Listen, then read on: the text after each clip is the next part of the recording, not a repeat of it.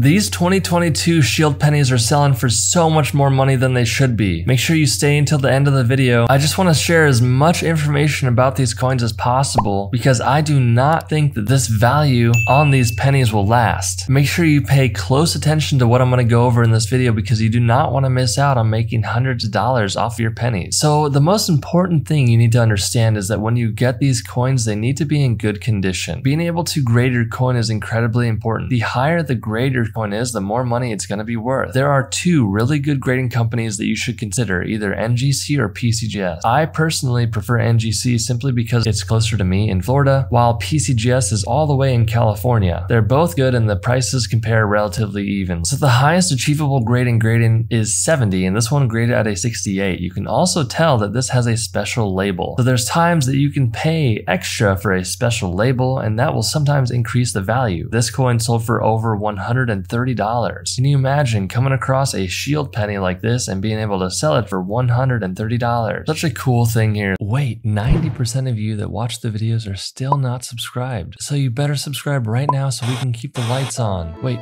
no, I was kidding.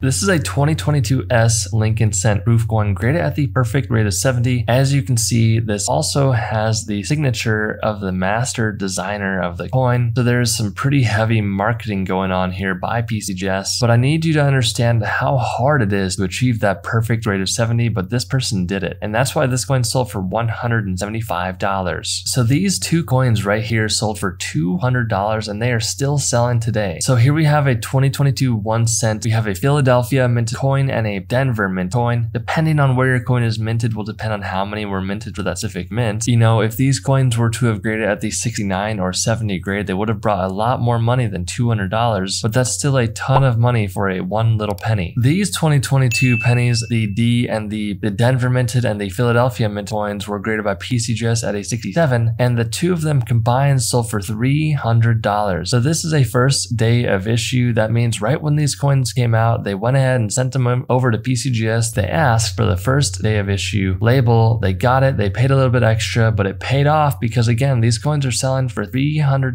YouTube has a complex algorithm that tells you exactly what video you should watch next. That video is located on the screen. I'll see you inside.